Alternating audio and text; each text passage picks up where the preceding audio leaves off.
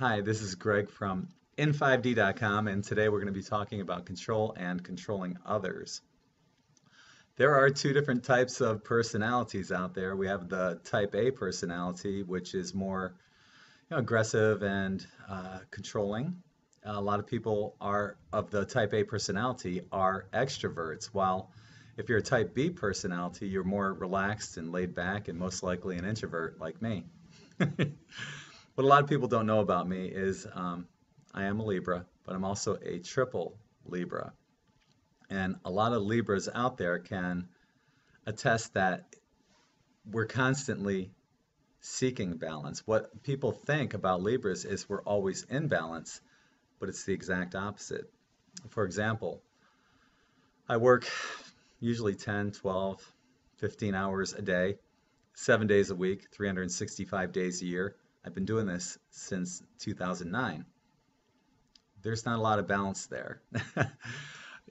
Often I try to go to the beach every day, and I tell people I actually have to force myself to go. And people think I'm kidding, but I'm not because I'm a workaholic. And I do have to force myself to go there so I can ground and do my work there.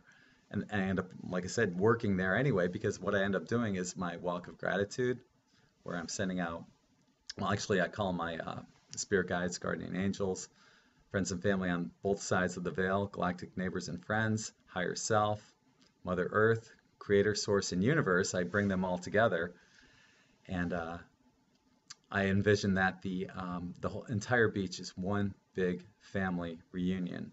Because when you envision that, you're sending out this energy that's completely different when you see everyone as family.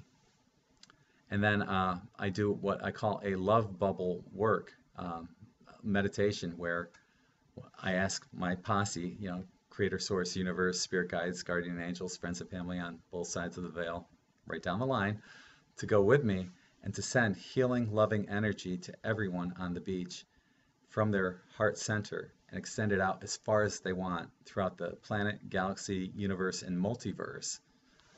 And then I do a meditation where I go into my third eye, and you can check out the video before on how to open your third eye. And I look at what kind of visions I get from there, and that's basically what I do when I go to the beach. So even when I'm at the beach, I'm working, so I'm trying to find balance, but constantly working. My mother is a type A personality, and generally most of the women that I've dated throughout my life have been type A personalities. And this is how the law of attraction works. The law of attraction will bring you that which you need to learn. And because my mother was a type A controlling personality, I never confronted her when I was a kid. So universe would constantly bring me, in just about every one of my relationships, a type A controlling female. And it wasn't until maybe 8, 10 years ago that my sisters and I were at my parents' house, and my mom was laying out everything. My sisters and I would call my mom the agenda queen, because she would always structure everything. 6 o'clock we're going to be doing this, and 7:30 we're going to do that, and so on and so forth. And because she had everything all structured out, I said, hey, no, that's it. We're down here to relax. We're going to have fun. No more agendas, not when we're down here this time. And she backed down. And my sisters were like, they couldn't believe it that I stood up to my mother, but she needed it. And I did it lovingly, and she's been a different person. She's respected me for standing up to her and basically putting her in her place. Now, I've been married a couple times. My second wife is a nurse. And when she was a child, she would get these visions. She's a psychic, and she'd get these visions. Sometimes the visions weren't very nice.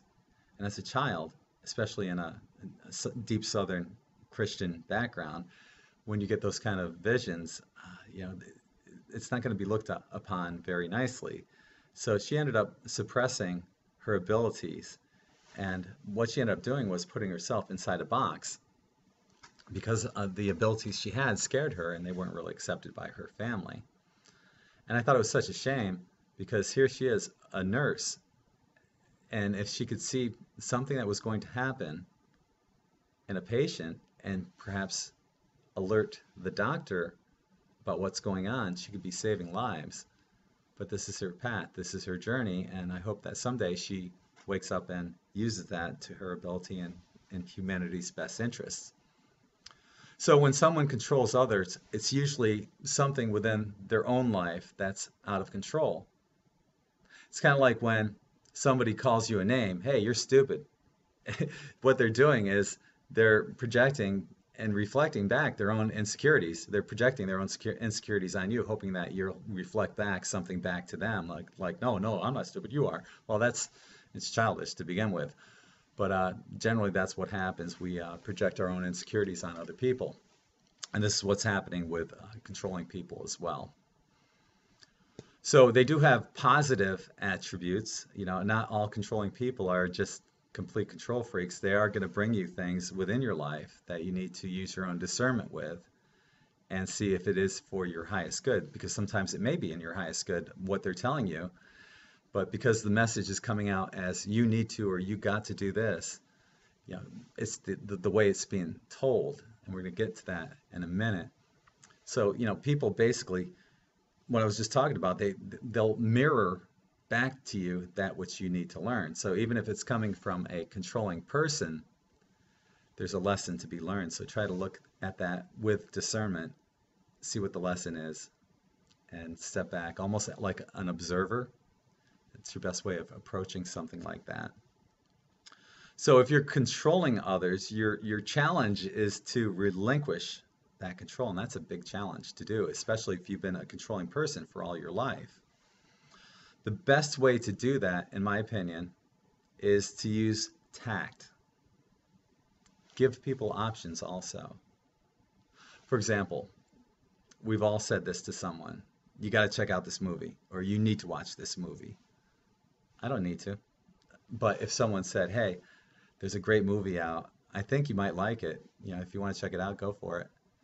That gives the person an option. It's not telling them what to do. It's more like, you know, hey, if this is something that's up your alley, you might be interested.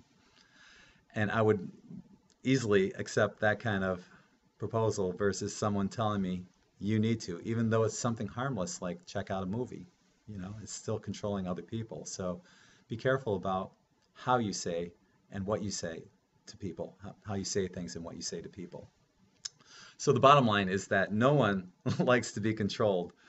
And just remember to use tact if you're a controlling person, and to use, you know, just give the people options, you know, of A, B, or C. At least make them seem like it's their choice when you're trying to at least persuade them to whatever it is that, you know, you're trying to get across to them.